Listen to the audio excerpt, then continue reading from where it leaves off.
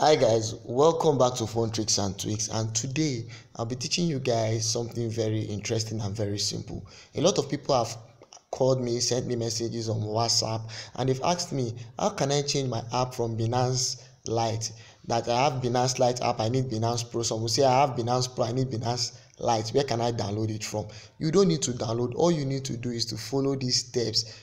Follow from beginning to the end, as simple as ABC. And if you watch to the end of this video, I'm going to give you a bonus trick where you can get $20 on Binance. Now watch.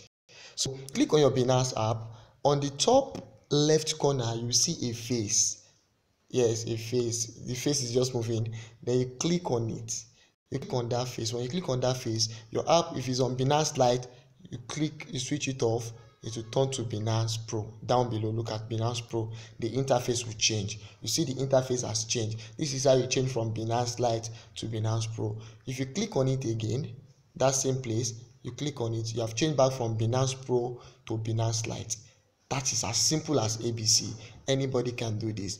And the bonus is, if you follow the referral link I put down below in this video, and you have not created a Binance account, if you use that link to create a Binance account, you are going to get free $25, yes, on Binance in your first Binance account. So make sure you smash the subscribe button, turn our bell post notification on when I drop interesting content like this, and when I have videos that is going to give you a lot of goodies, you'll be among the first to see it. Bye for now, and I hope to see you in my next video.